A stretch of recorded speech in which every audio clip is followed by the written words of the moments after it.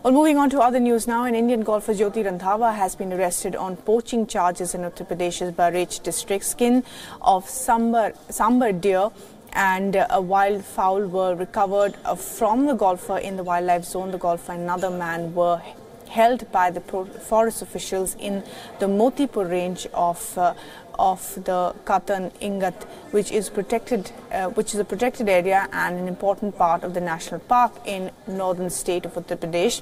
The forest department also recovered a .22 rifle and a pair of binoculars from his vehicle. Of late, Jyoti Randhawa, who is also the former husband of Bollywood actor Chitraganda Singh, has also started participating in international shooting events. Several Bollywood personalities have been in the news for all the wrong reasons earlier due to poaching cases against them as well. And during the shoot of Bollywood film Hum Saath Saath Hain, Salman Khan along with Saif Ali Khan, Tabu and Sonali Bendre and Neelam also allegedly hunted down 2 black bucks in Rajasthan as well. And the case has since seen many twists and turns, but nothing has been made out of that case still as well. So effectively, it's status quo in that case so far. And the government, of course, of India has enacted the Wildlife Protection Act of 1972 with the objective to effectively protect the wildlife of this country and to control poaching, smuggling and illegal trade in wildlife and its